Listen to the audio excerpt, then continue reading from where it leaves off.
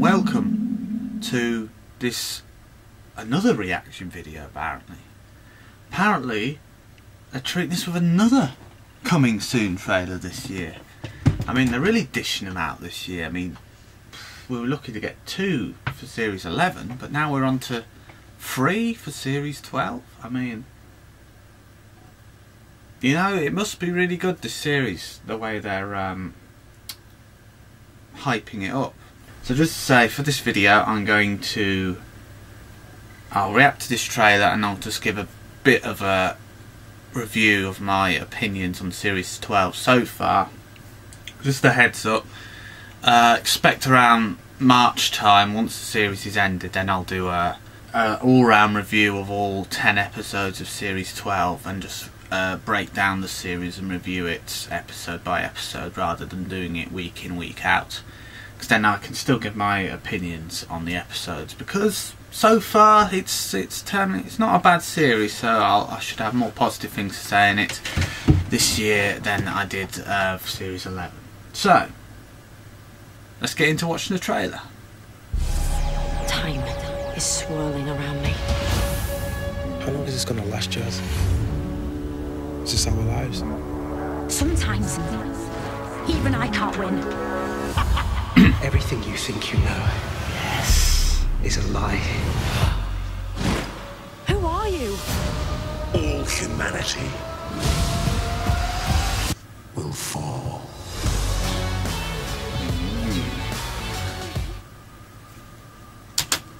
Very good. Ah, see, the Master's voice is in there again. Again, he's saying the same as he said before, so I'm guessing it's just a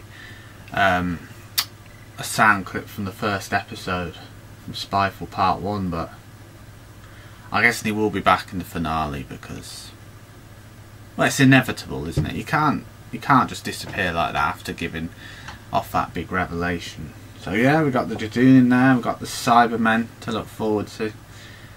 That's what I'm hanging on for. I'm hoping now they'll do the Jadoon justice next week, and then I don't know what episode the Cybermen are in yet, but that should be good. And there's some weakness in there. She's saying she can't win everything. So I'm enjoying how we're seeing some weakness to her. Because in the other series, it's like she was too not perfect, but she was not invincible. But I don't know. There wasn't much threat, was there, towards her existence or powers to defeat monsters. So it looks like there's more of that anyway. And then there's the companions contemplating their mortality in the TARDIS, because that's another thing, you know, like I said, up till now they're just travelling with this random alien woman. I don't even know she was a Time Lord till a few episodes ago, and now surely now they're realising the dangers that come with travelling with the Doctor, like the past companions did, because I think that's what's missing. They don't realise that this could come to an end at any point, and then they're either dead or stuck back in their normal monotonous lives on Earth. So yeah, hopefully Chibnall and whatnot will do that justice with that. But yes, it's good. It's not series 4 vibes. Obviously, that still is. Those trailers are very chilling. I find, not chilling, but they put a chill down your spine still, because they were very epically made. But you know, I think if they keep going with, if they pull off episodes, especially the finale 2-parter that was as good as Spyfall, then I think there's a lot of hope for Chibnall's era of Doctor Who. It's looking good. Like I say, look forward to June and the Cybermen, but hopefully now there's some weaknesses and she can finally develop as a character. Her Doctor, Jodie Whittaker, I mean. So yeah, in regards to the rest of the series so far, just a brief overview, because like I say, I'll do a more in-depth one in the coming months. But Spyfall was very good. Very good indeed. Near Moffat level, kind of, because he always did his epic openings and stuff. But part 1 was good. I enjoyed part 2 better. I don't know what the consensus is on that, but I enjoyed the second part better, especially with the Master. Great reveal, didn't see that coming. I should have really, but I didn't. And that's where Chibnall's sort of no spoilers regime works well there. The fact that he didn't put anything out about that like Moffat did, and he spoiled it in series 10 with John Sim returning. So the fact that he didn't let on with that meant it was a great surprise. Unlike last series where he did the same thing, like he had very trailers that had nothing in them, and they were very lackluster and stuff. And you got your hopes to think he was hiding something, when in fact there was nothing really to spoil in the first place. There wasn't much in the series. So the fact that now he's done it this year and it's paid off is brilliant. So part 1 I liked. Lenny Henry was good as Daniel Cohen, was it? See, I can't remember the name still. Part 2, enjoyed that. Good supporting characters and everything. Good payoff for the Master, and of course the Timeless Child. I'm glad that wasn't just a throwaway reference from Chibnall in series 11. Very good indeed. So now we've got this mystery of Gallifrey again. Brilliant. Episode 3, Orphan 55. I don't like that one very much. I think that's quite the general consensus from people. Not just because of the message at the end, but at the minute, my thoughts, it might change, but having watched it twice, it's not one I'd revisit again. Climate message was in your face, didn't need to be. Episode just a bit pointless really. So yeah.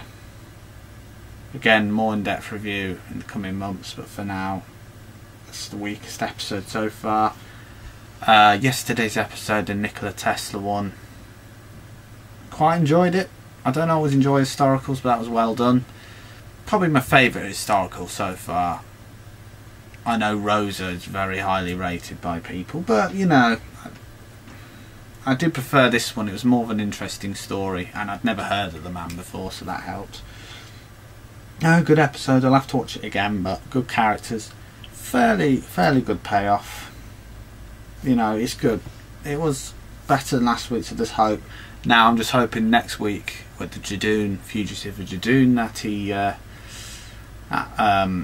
Chibnall doesn't, because they've got a good reputation to the Jadoon, Platoon upon the Moon, because they haven't been on many episodes. So hopefully he'll give them more characteristics and stuff, so hopefully that should be good. But yes, for now I'm enjoying series 12. We've got the one dud with the Orphan 55. Hopefully that'll be a one-off or an anomaly. I don't know at this minute. I'm quite enjoying it. Jodie Whittaker is finally getting into the role since the Gallifrey, since coming up against the Master again, and the Gallifrey, the Timeless Child revelation. She's been a bit more stern and darker, which suits her, because I think she's more of a serious actress, in my opinion, with Broadchurch and Black Mirror and all that she's done in the past. She thrives on that kind of thing. I don't think the sort of humour suits her very much. A little bit's alright, but she was very childish up till now. But I noticed it, Spyfall, obviously, the North 55, she was one of the more bearable parts of it. And then yesterday's, when she came up against Skeffler, is it? They look like Rachnos to me, or she reminded me of the Empress of the Rachnos. So yeah, that was good as well. Quite a good threat level in there. Starting to like her. Not quite there, but it's getting there. The fact that she's now watchable and I can actually engross myself and take her somewhat seriously in the role, that is a good sign. So hopefully that will be kept up now. Well, I hope you enjoyed this reaction, plus the brief overview of Series 12. Keep subscribing, liking for more videos, comment if you liked it, or if there's anything I missed out and you want to bring up, that's fine. Like I said, around March, mid-March probably, I'm going to start work on a more in-depth overview of Series 12, so I can do it comprehensively rather than week by week, and then I can break down the series and give you my opinions on it overall. So until then, thanks very much for watching, and I'll see you soon.